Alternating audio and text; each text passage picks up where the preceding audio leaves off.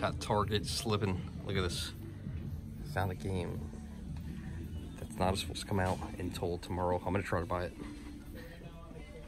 Look at this. Atari 50th. This doesn't come out until tomorrow.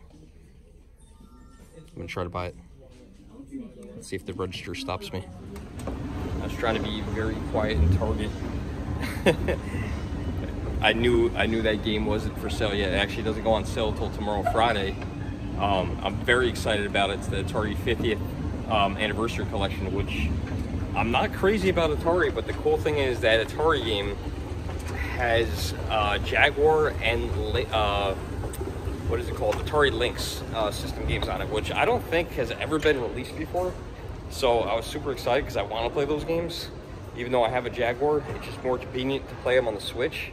And I pre-ordered this the collection already from Best Buy, but it's not going to get there until tomorrow. So I was like, hey, if I could play this today, I could just return the one when it comes in the mail from Best Buy, because Best Buy shipped today. So I'm probably not going to get that till Saturday. But at the register, it wouldn't ring up.